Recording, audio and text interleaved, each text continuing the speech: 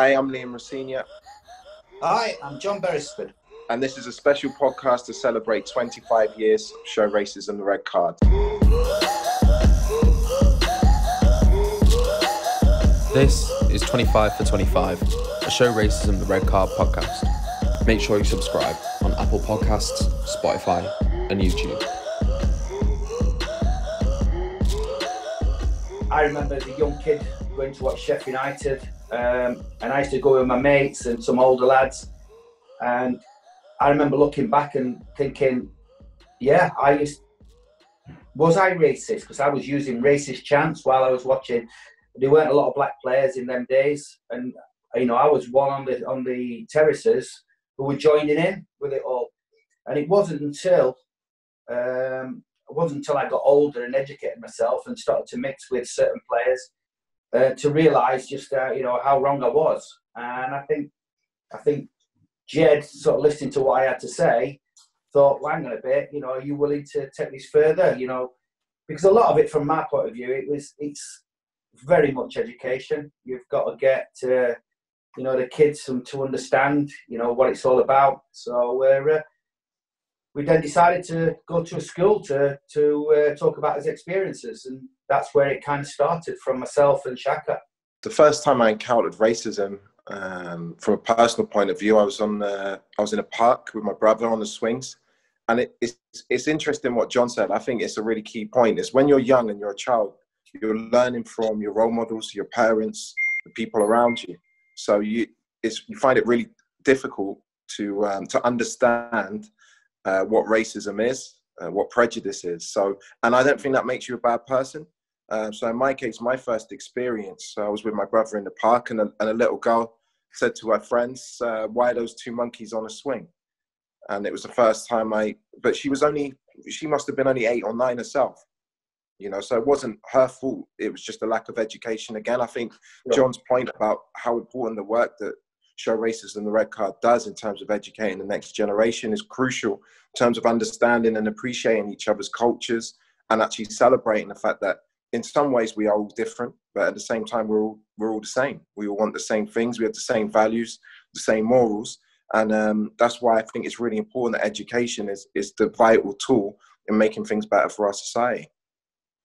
I think that's spot on. I mean, my thing when I look back, there was a lot of people who actually used racist comments, but weren't particularly racist. As I say, just weren't educated. Yeah, and I remember being in this room, and I called him a black TWAT, but it was just off the tongue, and his face dropped, and it was like, he went, "You can't call me that."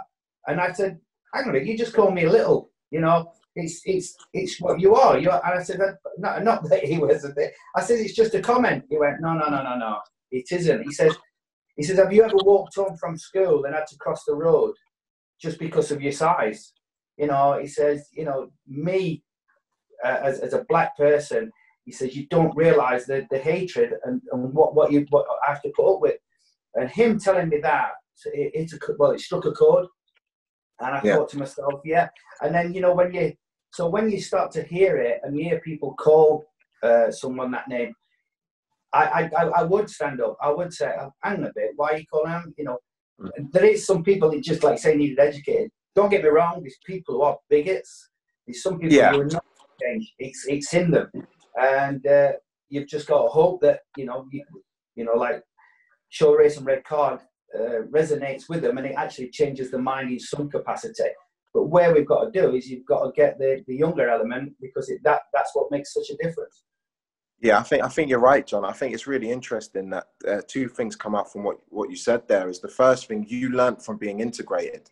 You learned from spending time with someone who was a different color to you. You learned, and you had an empathy and understanding that you wouldn't have had before. And I think for the second thing, I think is really key, is a point you made, is it changed your behavior. So because you had an empathy and understanding that you learned from integrating with different types of people, you were then able to affect things for the better around you. And I think that's what it's all about. And I think that's the point we need to make now. I think a lot of people out there, you get bad people in all walks of life, but a lot of people out there are maybe saying or doing or acting in the wrong way. But it's not out of a bad place. It's just because they don't understand. And you know, the term of being black, it's not just you know, the color of your skin. It's the history behind that and what it represents and what people have had to go through for hundreds and hundreds of years. And I always say to people, if we don't teach it in the school curriculum and we don't speak about it in the mainstream media and we don't actually educate on all media platforms, then how can you expect people to understand what they don't know? It's actually impossible. So I think that's why this work, you know, that Jed and fortunately for me, my dad is really big on, is so important. Because I do believe that most people in life are actually good people. And when they do act bad, it's out of the place of not ignorance, because ignoring something is knowing it's there. It's just not understanding what actually is out there in the first place. Yeah, I can't applaud you enough, because it is. And I just need I think the modern day players, which are, you know, they are helping. They don't realise, you know, just going to visit a school, the impact that they have, you know.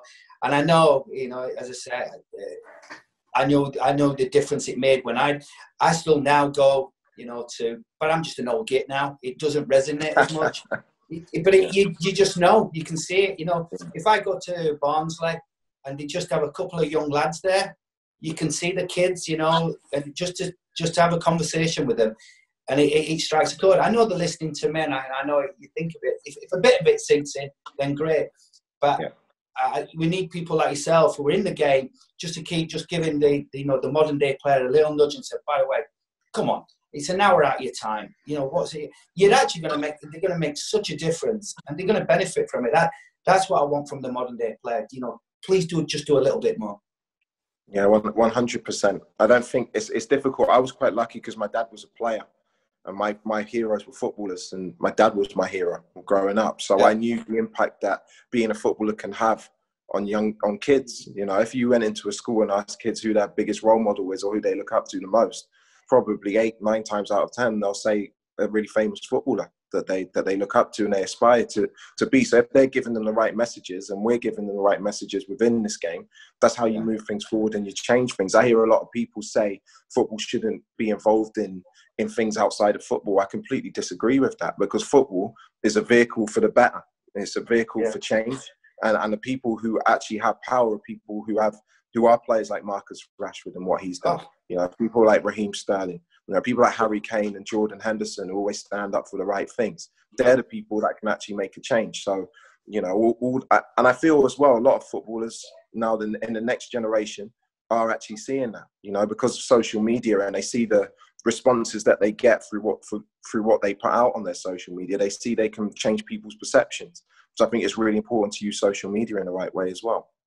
And I think every single person on this planet, no matter what the color, gender, religion, has a part to play in moving society forward, not only on, you know, racial issues. I think everybody has, everyone's unique in their own way, and everyone has something to give, regardless. And I think whether you're white or you're black or you're Asian or wherever you are, you can make a positive difference and a positive change. So and I think as well, it's really interesting, having difficult conversations sometimes is the best thing you can do. For example, what John said, you know, about his time with Darren Beckford, maybe calling him a name that he didn't understand, not being afraid to say, I might be wrong, but I think this. And then you can have an actual reasoned discussion about it and not be afraid to say the wrong thing. I think that's really, really important, especially for white people, because I know racism is a really taboo subject. I'm really fortunate. I'm mixed heritage. So my mum is white, and I'm proud of that. And my dad is black, and I'm proud of that. And I know, because I've lived it, I can see, you know, not both sides, because no one's on sides, but I can see the different cultures and where things get misinterpreted at times. I'm really fortunate in that way. And sometimes it's just not understanding what it's like to be in another person's shoes. And I think that's the biggest thing we need to change. Yeah, the big thing for me now, where I felt like 2-3 years ago, we're really heading in the right direction. And then what's happened is, you know, I call it the opposition, or the racists who hide behind things. They've like the Black Lives Matter sort of thing came on. They use that against the good of it. And this is why I say, having the conversations, and where I go out and, you know, talk, especially in my era, there's still a lot of people, they go, well, I don't know what to say. So they're frightened. They're actually Yeah. fighting to, why can't I say this and why can't I say that? And I said, well, just come talk to someone. Ask them how they feel. You know, because you say, just you having a conversation. I remember when John Barnes came to Newcastle, and I was talking to him about it when we first started at Watford, and the abuse that he got. And I was just going, I just don't know how he coped. And he said, well, he was lucky enough. He fed off it, and he could do that. But not a lot of players in them days could do that. And I was talking to him and saying, you know, when he goes out now and speaks to people, he still finds that he says people aren't relaxed around it. They're always a little bit worried what to say. And this is it. I think there's a lot of things need to be sort of like highlighted. It's that understanding that a group of people are that desperate and that upset about their treatment that they're just saying, we matter. Black people matter. Black lives matter. That's the difference. Of course, all lives matter. And the people that flew the All Lives Matter banner across the pitch at Burnley, again, they're probably white. They probably don't understand what it's like to be black or have an empathy or perception of what that is like. So they're coming from a place of not much understanding. They're not bad people. They're making a statement which is true. Of course, all lives matter. But this is why the work that Show Racism the Red Card does is so crucial moving forward, because it's about education, it's about integration, it's about dialogue and having difficult conversations. And maybe if those people that flew that banner across the pitch at Burnley were open to dialogue and open to education, they may not have flown that banner across that game. I was asked if I was happy to go in to meet the supporters club at Millwall to speak to them, have a conversation. Of course I am. That's what it's all about. It's not about saying a group of people are right or wrong. It's about actually having conversations and listening to each other. Not just one way, not just me sitting there telling them, well, this is what I think and you're wrong and what you did was racist. It's about listening to their perceptions and what they've learned and coming to some kind of agreement or understanding of the issues that are at hand. And I think the whole All Lives Matter, it's not a movement, but a statement. It's just a complete misunderstanding of what Black Lives Matter stands for. That's all it is. Yeah, I think when they're playing through over, I'm same as Liam is, you want to speak to these people and understand what their frustration is. You don't know what underlying sort of reasons why they were doing it in such a way. But I'm just echoing what Liam says. It's all about educating. It's all about and you know what? It would have been a fantastic conversation to have had, but if you'd have got the people to actually come out and just go, look, because if you're prepared to spend that kind of money and to do that, they should be brave enough to come out and go put their views forward and explain why they did it. It's really difficult. You don't know what you don't know. So if you're black, you don't know what it's like to be white. You're never going to have that understanding. It's the same if you're white. You're never going to have a true understanding or reflection of what it's like to be black.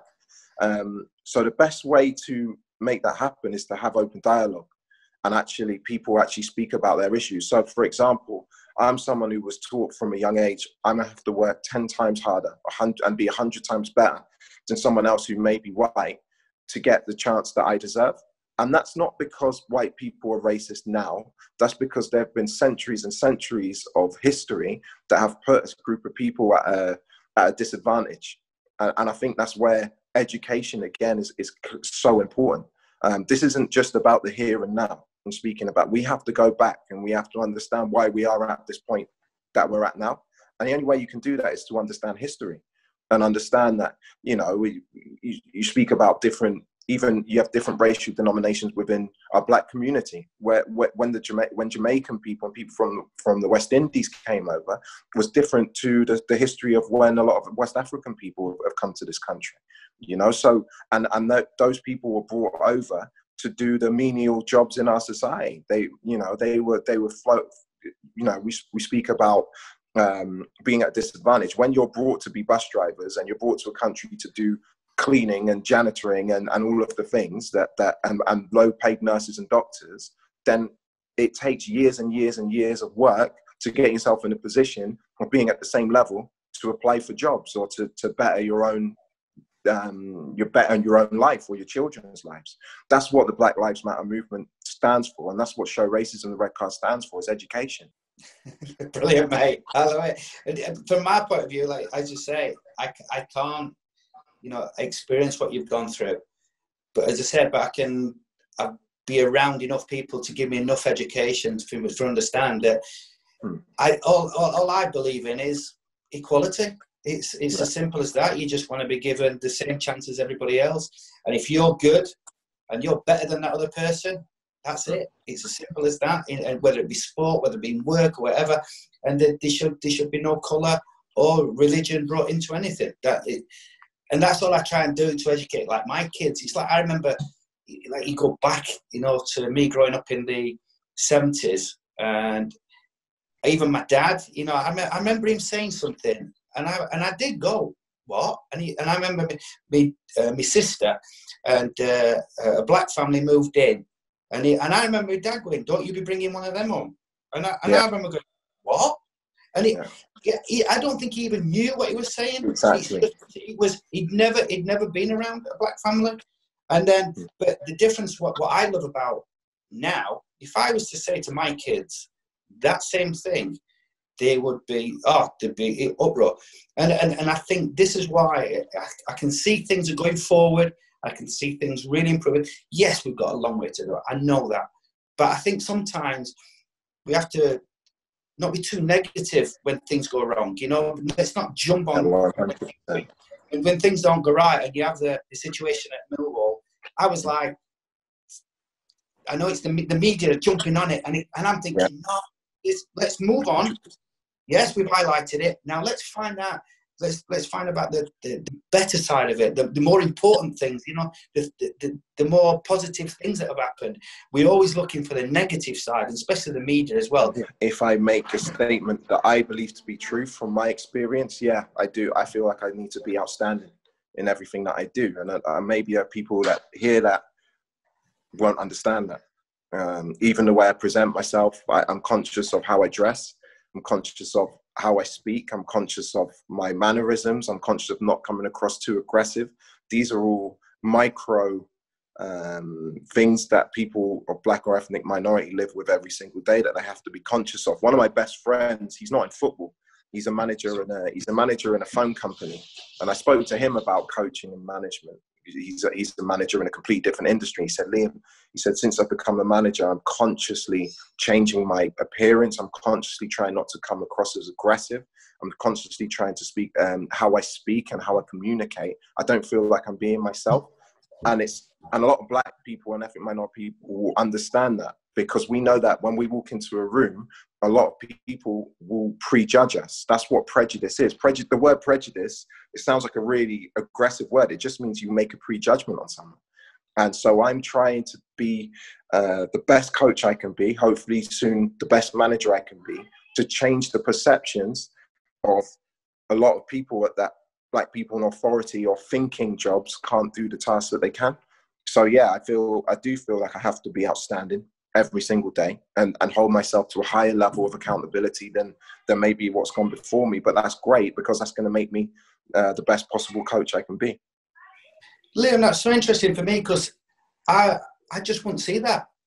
Because through my eyes, if you are what you are, that's what I'm going to judge you on.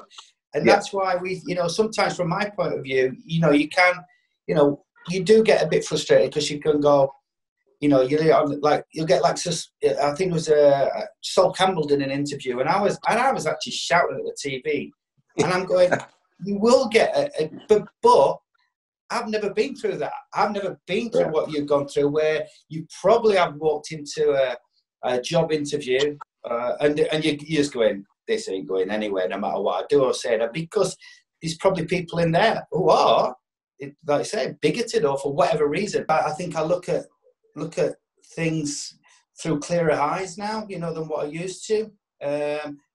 But I think I've always been that way. If a coach comes in, I've never thought to myself, where's he from? What colour is he? What religion is he? I just think to myself, he's either a good coach, a great coach, or a shit coach, you know? So that still applies. Yes, and that's what I say. So, I think that I'm interested in this though, Liam. What I don't like though, when I sometimes hear it, is when they say you must sort of employ so, like a friend of mine's always will go, but you have to employ so many sort of racers, and I kind of go, is that the way to go? I'm not sure on that. It's a great point. I'm not keen on that, because I think then you're degrading the actual job itself. You know, you should be getting the best in, not to fit a criteria. Don't get that. That's a really, really great question, John. It's a great question, and it goes back to understanding. So if we understand that a group of people are an adverse situation in compared to another group of people, you have to positively affect that to get. So I'll give you an example. So I'm a coach at Derby. I've had 4 black players come up to me in 18 months and say, Liam, do you know what? I've never really considered coaching after playing. But since you've come in, you've kind of like, you really made me want to go into that. Because what happens is you see people, maybe I'm not that old, so not a generation above them, but they see it's visibility, so they see it's possible. So they see me. And before the messages to black players, I had a conversation with an outstanding player, won titles, played for England, unbelievable black player, say to me, Liam, don't bother being a coach, you'll never get a job. So what we have to do to address that is for there to be more visibility. And of course, you have to be outstanding at your job. You have to, that's the point. And you don't want to ever degrade a job. But what there is an understanding of now is, if you look at the statistics, I don't really like to talk about statistics, but if we look at the amount of black players who are in the game, and then we look at the amount of black coaches and managers that are in the game, the numbers don't add up. So what you have to do is you have to find a way to positively affect that and make sure that the right people, as you say, and it is always about the right person, regardless of race or gender, gets the opportunity. And it was really interesting as well, you said about how you would see a coach, but you would see that as a player to coach relationship. Yeah. What a lot of people need to do in order to become coaches is impress the people above them. Yeah. And impress the people above. And normally those people were actually from the generation of maybe your dad's generation. So educationally, they're thinking in terms of what a black person looks like as opposed to a white person is completely different again. So you have to break down those barriers as well. So for me to be in a position at Derby, I need to go and interview for a job. I interviewed for a manager's job, fantastic football club, unbelievable football club, came really close to getting the job, did the first interview, went and met the club. And a member of the board said to me, he said, so Liam, what makes you think that someone like you can manage a club like this? Now, yeah. So you're getting my point. Even then you go, pardon? Yeah, but that's my point of, and that's a really difficult thing to explain to people, that in order for us to change perceptions, you're not just changing players' perceptions or fans' perceptions, you've got to change board members' perceptions. It's a lot of different layers to coaching. Yeah. So for me, I completely get, I would love to live in a world where we don't have to speak about the Rooney Rule or speak about making positive changes or making sure that at least one black or ethnic minority person is interviewed for a job. But I think we're in a place in society where I think everyone realizes, or not everyone, but a lot of people realize we need to positively affect things for better. And that's why you implement measures like that, is to actually just maybe I didn't get that job. Okay. So, but maybe in the future they say, well, Liam's gone away. He's had experience. He interviewed really well 3 or 4 years ago for a job. Let's give him another go. But maybe that wouldn't have happened if I hadn't had that first interview. So it's not even about even getting the job. It's about putting people in positions where they might not have even had a job interview before. So and that's that understanding of where we are at in society. So it's an awareness as well, which is a massive thing. Yeah. Yeah.